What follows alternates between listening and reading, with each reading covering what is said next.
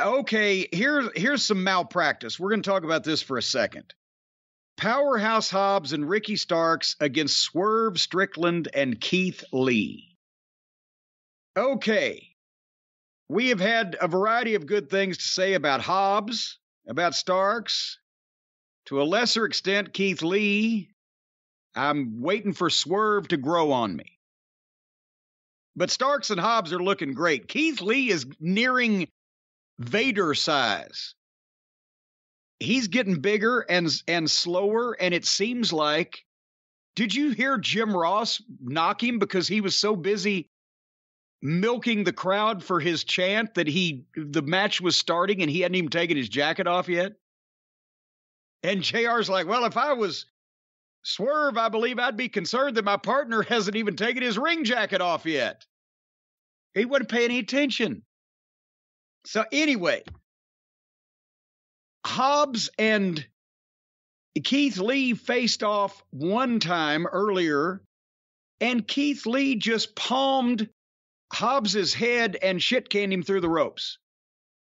Remember that? They'd done something to Starks. Hobbs comes in. Keith Lee turns around, and there's Hobbs and Keith Lee face to face. And Lee just palms his head, shit-cans him to the floor, then grabs Starks and awkwardly shit-cans him and throws him from the wrong side anyways, turning him around the wrong side, and then tags Swerve. And the heels had to stand there on the floor for 15 full seconds by a 1001, 1002 count, while in slow motion, Swerve got up on the top rope and then jumped off and pushed off and backflipped off Keith Lee's chest onto the waiting heels who stood there watching the whole goddamn thing. And you keep saying heels. It was Starks' hometown. He got a monster pop. They were baby faces. Yes. Oh, and that's another thing. Yes, the heels were the popular team with all the people, and the baby faces. So here you've got two brand new baby faces just came into company. So the thing to do is put them against a heel in the heel's hometown so that they will make sure to cheer for the heel. That's what they did that was the problem with the Patriot in Nova Scotia. You idiots. He's brand new. He doesn't have enough in the bank with the people yet for them to see an arena full of people booing him on national television.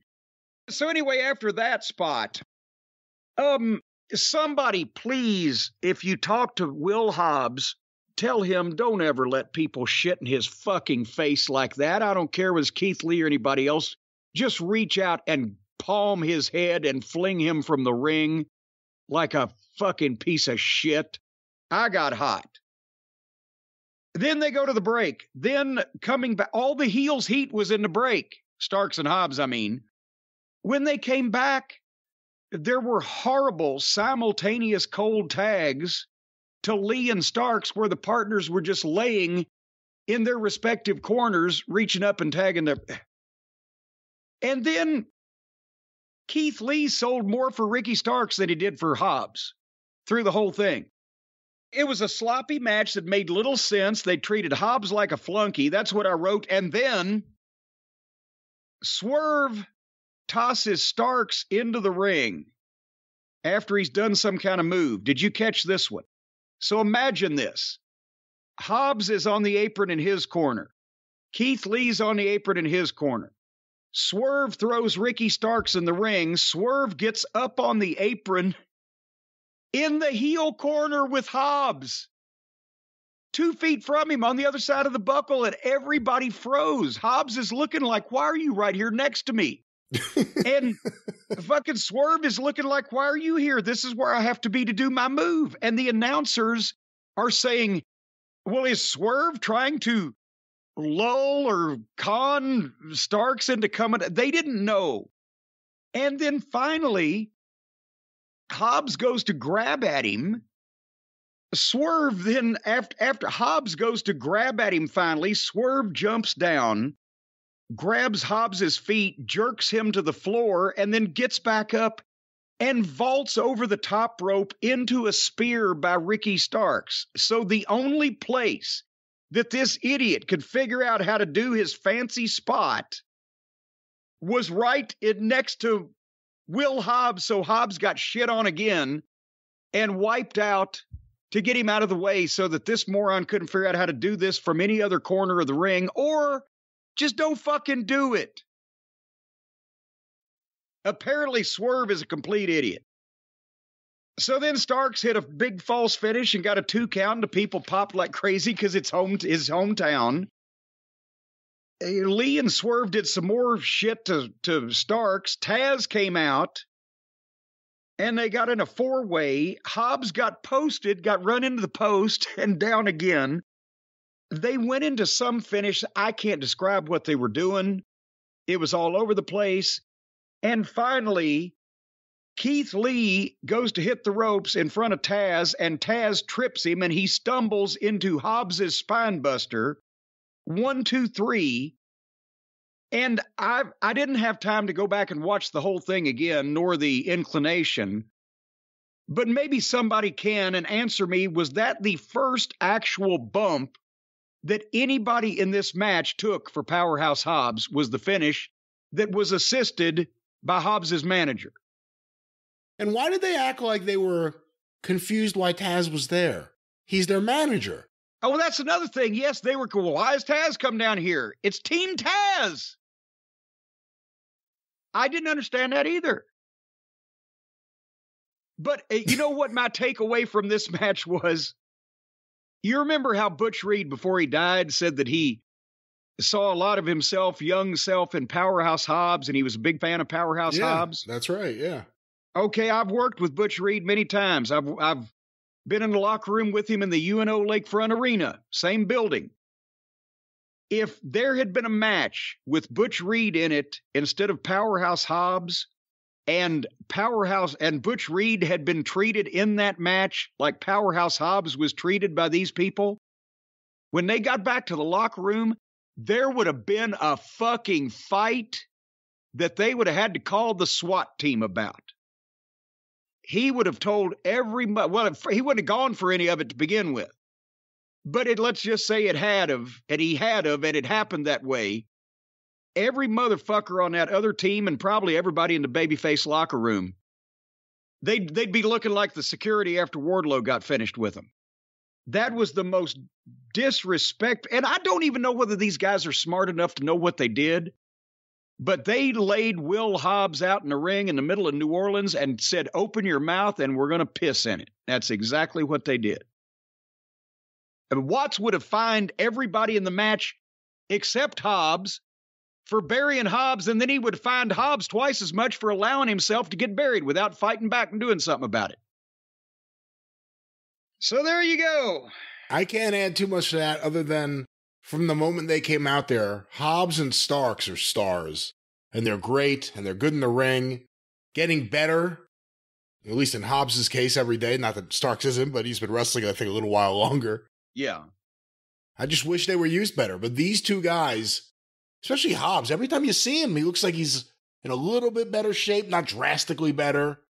His work gets better. The little bit of promos we've seen have been good. I'm not exactly sure what's going on with Keith Lee. I almost thought it was a double turn. It was like, okay, in my eyes, Swerve is the heel. Just accidentally. Yeah, Swerve and Keith Lee are the heels in this match. They're working like heels. But I don't know. I like Hobbs and Starks a lot. Hey, again, I'll tell you what. Hobbs is the same as a lot of these guys. Hobbs needs a Heyman. Can you imagine what Heyman could do with Hobbs? You're not talking about, for anyone listening, you're not just saying like as a mouthpiece, like a Taz. You're saying in terms of working with them behind the scenes. As a coach, as someone to take care of him, as someone to not let people take advantage of him in these matches because he's green and he doesn't know and maybe he's too nice a guy. And either these other guys are so stupid that they don't know how to work with a guy like that to make sure that he doesn't look like a piece of shit, or they just don't care.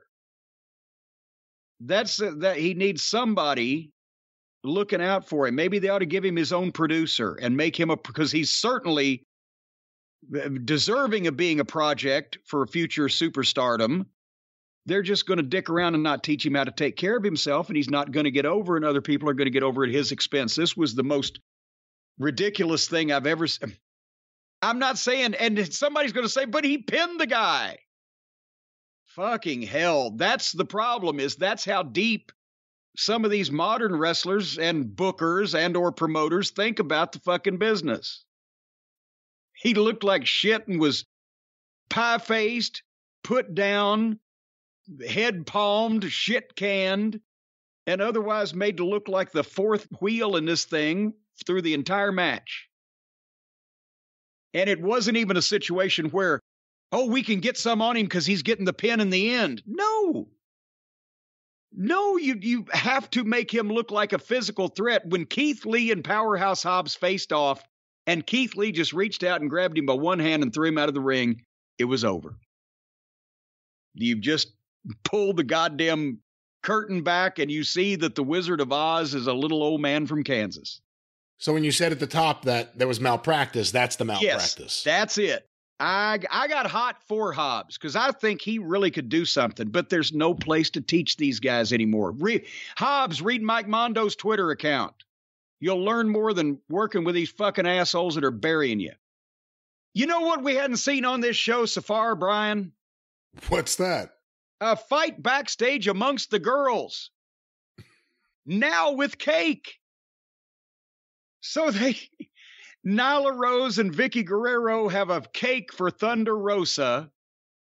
And of course, everybody thinks that it's going to go in Thunder Rosa's face. And Thunder Rosa says, do you think I'm an idiot? And she puts her hand under the cake and puts it in Nyla's face.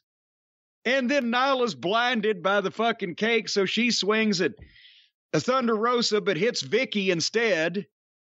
Thank God she didn't really hit her. And you could tell she didn't really hit her. Elsewise, it probably killed Vicky. And then Thunder Rosa and Nyla have a girls' fight backstage with furniture, now with cake.